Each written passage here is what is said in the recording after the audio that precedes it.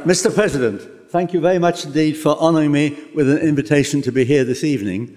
I love that last contribution. I'm off script already. I think it's great. I'm not sure I have a clear analysis how to answer what you've said, so I'll just give that a miss. But some years ago, I went to Calais, one of my visits to Calais, to look at the refugee situation there. And in walking down, this was before the camp was completely cleared, in walking down that shopping street in the middle, there were displays of tear gas canisters and rubber bullets. And I said, why are they here? And they said, well, the then French government was very concerned about the activities of the National Front in the Calais area, and they were determined in clearing the first half of the camp that they would show how tough they could be. And I could only conclude that you do not defeat fascism by behaving like the fascists. And I found that a very sobering visit, and indeed my other visits to Calais and other refugee camps have also been equally sobering. Of course, we are facing a real crisis in the world in terms of how we handle refugees. But that is not the same as what our government is trying to do here. What we've seen, unfortunately, in some European countries is the extreme right have tried to exploit the refugee situation for their own electoral advantage. And they've had regrettably, some success in that in Germany, in Italy, Austria, and one or two other countries. But I've always felt that a little episode that occurred to me walking down the street in Hammersmith at the time I was moving an amendment on behalf of child refugees was this. Somebody shouted. I heard somebody shouting at me. And normally, when people shout at politicians, it's abuse, hostile. And I looked down, and then she said, keep going with your amendment. And it made me realize that not all the British people are hostile to refugees, and indeed there is a real crisis for us in terms of whether we can win public opinion over, because we can only have sensible policies on refugees if we get public opinion on our side. And that worked quite well. And unfortunately, we then got to the Brexit referendum, and that was used in a very shabby way against refugees, against people coming in this country. And I know it's history, for some of you it may be very ancient history indeed, but I knocked on the door, a woman said she was going to vote Leave. This was in an area of mainly Remain in West London. And I said, why are you going to vote Leave? And she said, it's because of all this immigration. And they don't always distinguish between refugees and other forms of migrants. And I said, but listen, I had some hospital treatment for one day, and everybody who treated me was a refugee, or a migrant anyway, everybody. She said, it's not the ones that are here now that bother me, it's the further ones that are going to come. Meaning, when Boris Johnson said if we don't leave the EU, 70 million Turks are poised to enter Britain, and that was really shabby. And that helped to poison the atmosphere. So my feeling is that the battle for public opinion is still a very vital one, and there are people who are working very much against us, which is why I did welcome the Archbishop of Canterbury yesterday when he talked about the legislation before Parliament was morally unacceptable. And that shook a lot of people who didn't expect the Archbishop to be quite so positive and quite so clear-cut. Now, what is the government doing as part of its policies? See, every parliamentary bill has to have on it a statement, or used to have on it a statement saying that this bill was compatible with the European Convention on Human Rights, which we were signatories to and which we were actually almost founder members of, enforced by the European Court of Human Rights.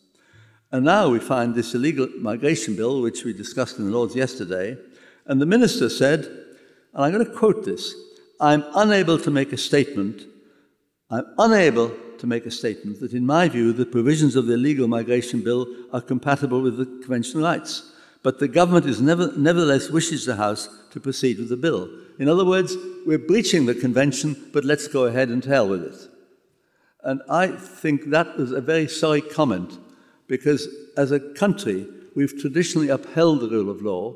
As a country, we've stuck by our international obligations, whether it's the 1951 Geneva Convention on Refugees, Convention on the Rights of the Child, and so on. We're regarded as a country that sticks to these things. And yet here we have a government that is saying, we're so keen to get this bill through, we don't mind if it breaches the European Convention on Human Rights. I think that is a sign of how much we have fallen.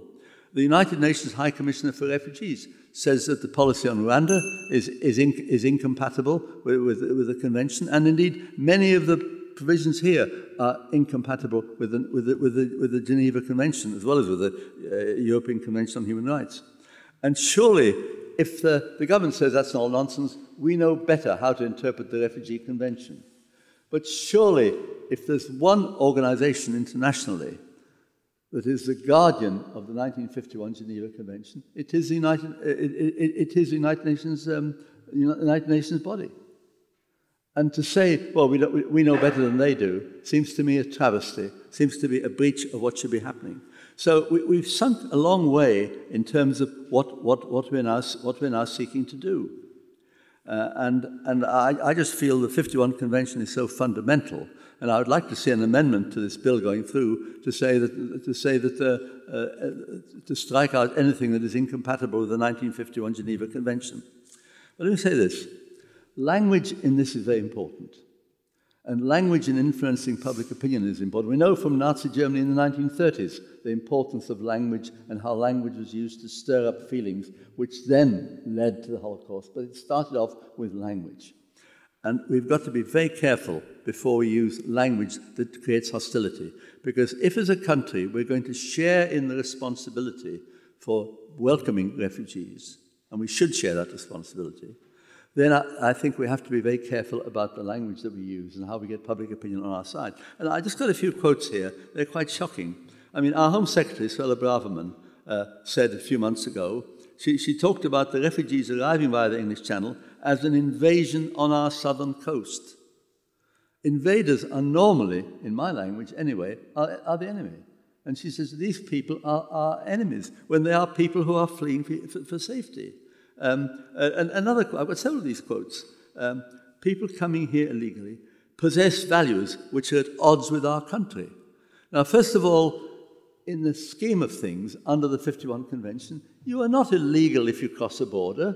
It is the right to cross a border and claim refugee status. The country then has to decide whether you qualify under the Geneva Convention, and that should be a proper, fair process. But it's nothing illegal, and to keep calling people illegal seems to me a shocking way of proceeding. And then another comment. They're talking about we're seeing heightened levels of criminality. I don't think there's any evidence that the people coming here have heightened levels of criminality, but there we are. That is what the Home Secretary has been saying. And she's saying they're getting very quickly involved in the drugs trade, in other exploitation, in criminality and prostitution. And that is all calculated to make people hostile. When the government have put people into hotels, and that's not the right way to do it, but at least they put them into hotels, and then you get these demos outside by people on the far right protesting they don't want these people here. And yet, this hostility must come from somewhere, and I argue it comes from the government. And yet there are Conservative MPs. Roger Gale said, "I don't accept or trust this Home Secretary's word. She's only really interested in playing to the right wing." One comment. There was Neil Bazo, the UK's former head of counter-terrorism and Assistant Commissioner for the Met, who said, "It's unbelievable to hear a succession of very powerful politicians who look like this talking in language that my father would have remembered from 1968. It's horrible." And a Conservative MP again, Jonathan Gullis, who said, "I don't feel comfortable with the mentioning of the values." That's to say the people coming here don't share our values. It's an old trick using that. And then the Immigration Minister said, "Excessive, uncontrolled migration threatens to cannibalize the UK's compassion." I think that's a deeply shocking thing to say. And unfortunately, we have many quotes. We have quotes from Priti Patel, and we've had quotes all the time.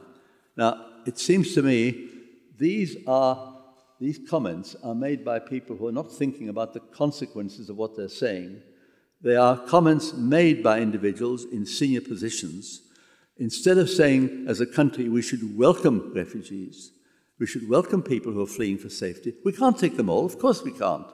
And I've always argued that the right way forward with refugee policy is for us to share responsibility with other European countries and say, we'll take our share and you take more. When Angela Merkel took 1 million Syrians, she asked other countries whether they'd step in and help, and they didn't. When there was a fire on Lesbos Island, the Greeks said, please come and help. And initially, after a bit, people helped a little bit, but very little. And surely the way forward is to share responsibility. Not to say we want to keep you out, but to share responsibility and to say, look, we all have a part to play in this, and it's reasonable that we take our share, other countries should take their share as well. And I think that is the best way forward with refugee policy. I could talk a long time about the other aspects of this illegal migration bill, but what I fear it has done, it has torn up a long tradition whereby we uphold the rule of law, where we uphold international human rights standards, which are one of the few things that the world has going for it, which we should keep going, because they matter. And as a country, we've always been regarded as upholders of that particular set of values. And if we depart from that, we'll come to a sorry pass. I visited the European Court of Human Rights some years ago in Strasbourg, and at that time Britain was not going to adhere to a decision which is that some prisoners in jail should be allowed to have the vote. I mean, Waters moved on a bit.